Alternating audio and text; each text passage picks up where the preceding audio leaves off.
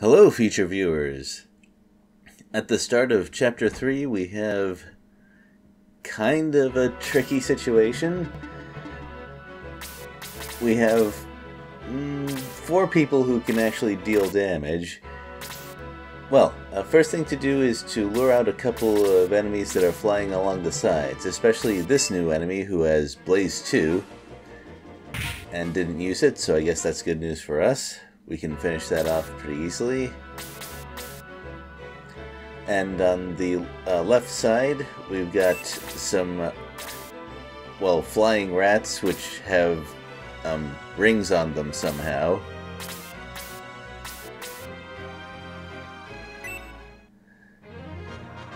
Well, also, all of our characters are promoted now, except for May, who, well, I don't know about May.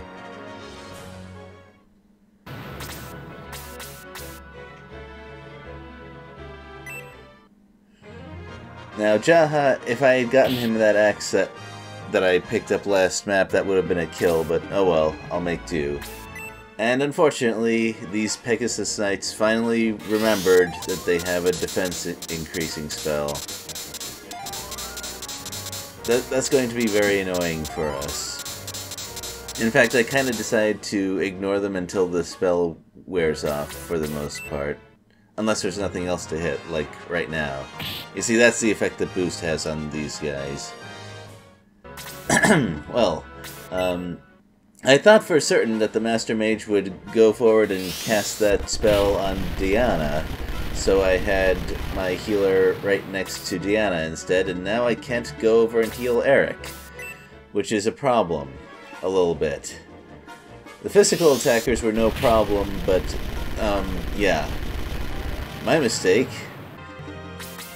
And that actually was my mistake, because if I was smarter, I would put a healing herb on something on every character, just for situations like that.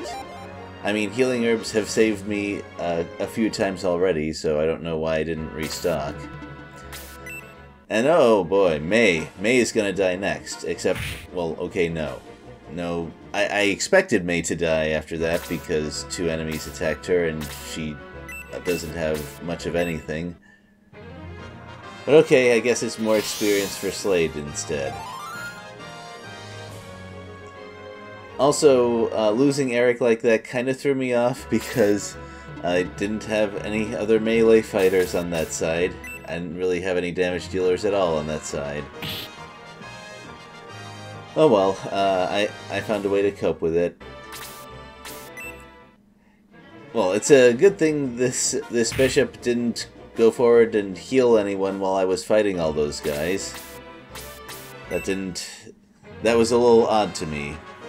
That could have made this map a lot more difficult and interesting.